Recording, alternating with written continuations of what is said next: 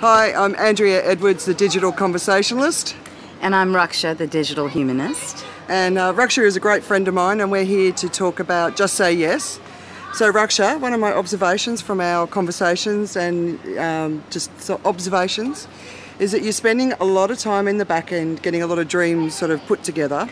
But I think it might be time for you to step out into the light and really go out there and own this and launch this stuff. So are you ready to say yes and do that? You know, Andrea, I am. I mean, and that is really a big part of what the digital humanist is all about.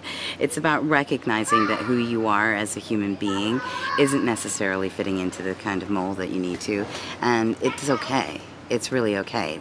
And for me, I think just what I need to say yes to is to be able to get out there and not only show myself that it's okay to just be who I am and be the humanist that I am, but also that there is a way that other people can do that, and to be able to really understand that being who you are, there is a way that that can make a lot of sense, make a lot of money, and make a lot of difference. All right, so what are you going to say yes to? What's that first step? The first step, I think, is really getting out there and being able to say what I need to say. For me, the particular just say yes is going to be video, because I'm not very comfortable with video, as you probably gathered. No, you're doing good. But yeah, you know, I've got to just say yes. You know, I've got to get out there and I got to say that it's okay to be who I am and to be what I am and to believe in what I believe in and to be able to help other people do that too. And that's really what the whole digital humanist brand is about.